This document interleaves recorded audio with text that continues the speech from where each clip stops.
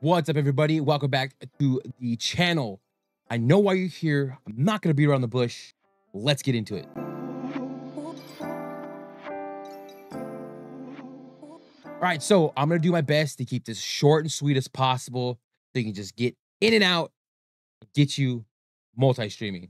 So what you're going to do is, if you do not have OBS already downloaded, OBS Studio in a web browser, download OBS Studio, bam. You already have OBS Studio, and this is why you're here. What you're going to do is you're going to go to your web browser, type in OBS Multistream plugin. I already searched it. You can see that.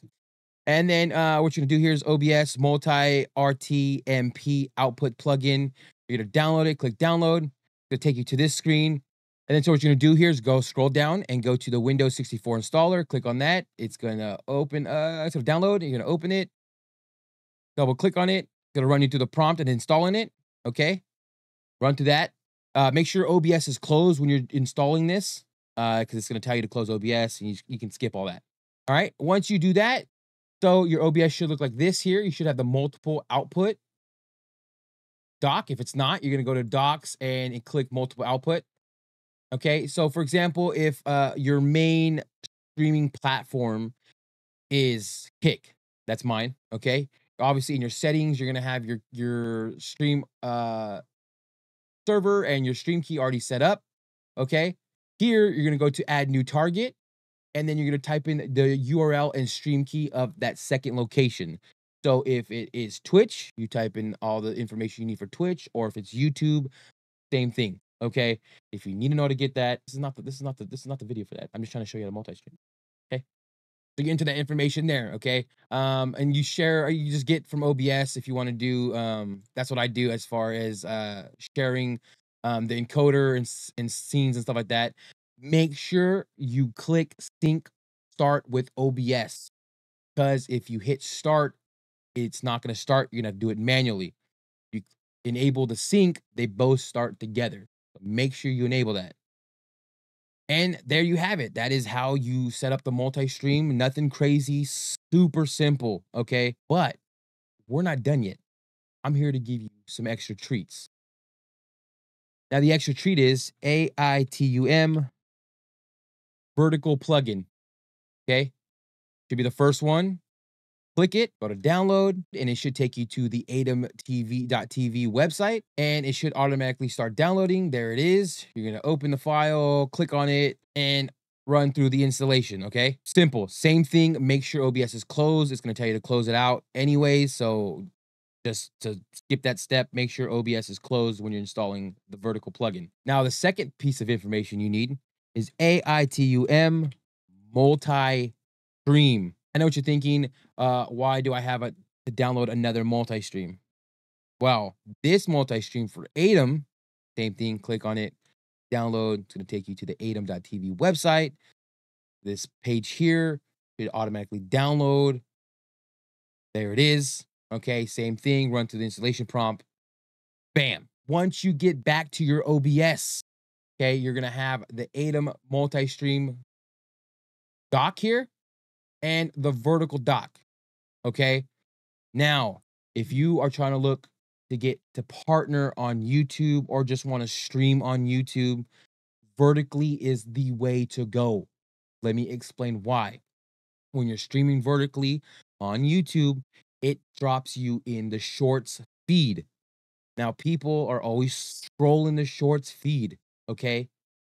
Your stream will pop up in there, and that means more eyes on your stream. I know a lot of people don't like watching vertically, but if you can grab and catch people's attention, they will stay. Okay. I recently just hit partner on YouTube, and it is all thanks to streaming vertically on YouTube, because the vertical streaming on YouTube counts for watch hours, and vertically streaming on YouTube counts as watch hours. So to hit partner on YouTube, you need 3,000 watch hours. And also, if you can grab people's attention and have them stay, they will definitely sub. I had a couple nights where I've had 100+ subs. So I hit my goal, got my watch hours, again, hit my goal. So that is an absolute goated way to stream on YouTube, is vertically. These two plugins from Atom are absolutely insane. It's a game-changing feature or plugin that's added to OBS, okay? Now, to do this, to stream vertically on YouTube, if you don't know how to make a YouTube, or if you don't know how to get your information from YouTube as far as your stream key and stuff like that, here we are. So what you're gonna do, obviously, go to your YouTube channel, go onto the right side of your little icon, go to YouTube Studio. On the right-hand corner, you do create, go live.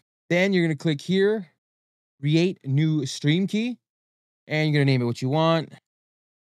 Poopy. Then you're gonna leave this the same, okay? Streaming protocol, RTMP, don't mess with that. Turn on manual settings. I set my resolution down to 1080p. No one's really gonna watch it in 1440 or what is that, 4K? That is absolutely insane, okay? 1080. Some people are at work, don't have Wi-Fi, so crappy service, you name it. All right, so 1080p. Turn on 60 FPS options, create, and there is your stream key. And then you're gonna copy and paste your stream URL. And then we're gonna go into the wheel cog here into the Atom multi-stream plugin, vertical canvas, output settings, enter your information, YouTube vertical output, and then your YouTube server is gonna be your YouTube ingested server legacy primary. Okay, make sure it's a primary. Enter your stream key and save output. And there you have it. You are set to go as far as streaming vertically on YouTube, but you're also going to have to set up your vertical scenes and sources. Okay, so you're going to have two scenes and sources, as you can see here. I have my main scenes. Okay, so these are for my horizontal stream. Then you have your vertical scenes.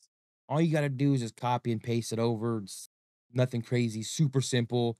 Set it up the way you want. You can see over here off to the right where my head is at. You can see right here is your vertical layout, horizontal, vertical, okay? And then same thing, you're gonna have your to be separate. You can do it manually, but when I change it, when I hit it on my stream deck, I have it already set up into my stream deck, and so it changes both of them. So when I'm streaming multi-streaming on Kick, vertically on YouTube, it changes both of them within Stream Deck. That's a whole nother ball game. If you want to learn how to do that, let me know down in the comments if you want me to make a video on how to set up a multi-action on your Stream Deck. So yeah, so it changes once I push the button. It changes both of them horizontally and the vertical scenes. Okay, and there you have it. Super easy, super simple. Hopefully this was not a long video, which I don't think so. Pretty much sped through it for you guys. If I skipped anything or you feel like I left something out, please let me know down in the comments below. Pretty sure I hit all the key points. Like I said, I was just trying to get through this fast for you guys. I know long videos are super boring. I get it. All right? Hope you enjoyed the video. Don't forget to like the video, subscribe to the channel, share this with a friend who definitely needs help on setting up a multi-stream. And as always, catch you on the flip side.